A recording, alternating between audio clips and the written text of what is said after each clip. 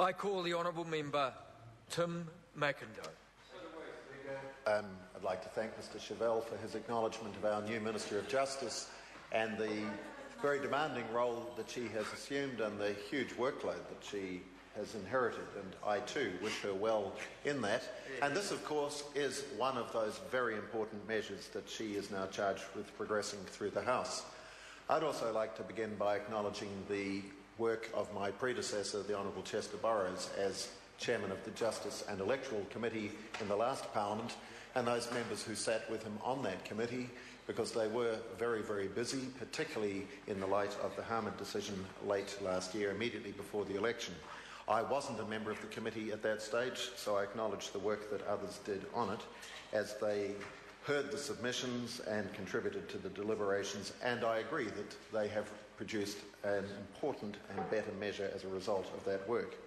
Both the Minister and Mr Chevelle have mentioned the Supreme Court decision in Aaron Harmad and others, which called into question the lawfulness of a number of the situations in which covert video surveillance is currently used. And this is an issue clearly of significant public interest. We need to get it right. The Supreme Court stated that standard search warrants could not be relied upon as a lawful authority to conduct covert video surveillance, and that this needed to be regulated by a proper regime. So this is provided for in the bill in the surveillance device regime. To prevent a number of ongoing criminal investigations that used surveillance from being jeopardised at that time, the government enacted the Video Camera Surveillance Temporary Measures Act 2011, which was the measure that Mr Chevelle was speaking about a few moments ago, which for 6 months until the middle of next month suspended the effect of the Harmad judgment, but we are now not far away from the expiry of that particular piece of legislation. So this search and surveillance bill seeks to strike a balance between the need for effective law enforcement tools and protection of the rights of citizens as set out in the Bill of Rights Act.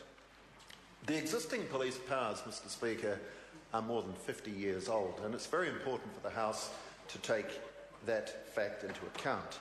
This is an area where there have been very significant technological developments. In fact, the technology available to us now is such that even our parents wouldn't recognise, certainly not our grandparents 50 years ago. And the law, during the intervening 5 decades, has developed in a very piecemeal fashion as it's attempted to respond to those developments.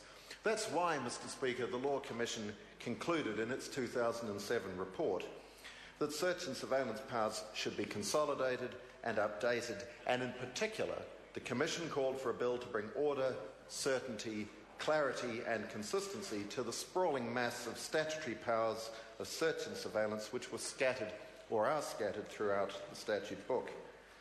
The Law Commission also identified a need to address the glaring gaps where the law has failed to keep pace with the changes in modern society. So it's important to understand what the bill's surveillance regime actually covers. Interception devices that can intercept communications, also known as audio surveillance, tracking devices that can detect where a thing is located or whether a thing has been opened or tampered with, and visual surveillance.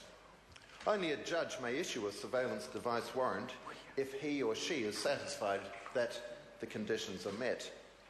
The degree of intrusiveness of surveillance will depend on the circumstances.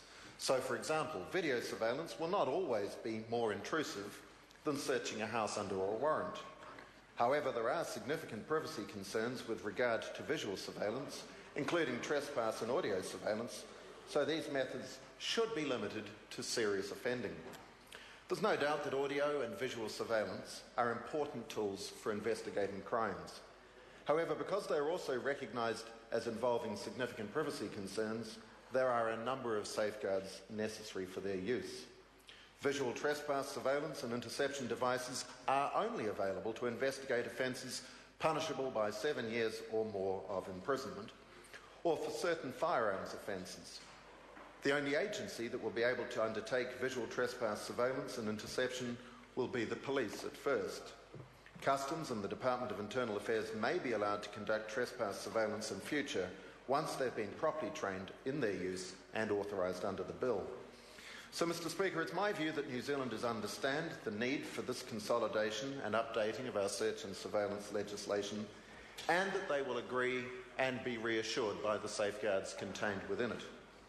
It's an important measure, and I acknowledge the work of the Minister, her officials, and those members who have brought it to this point.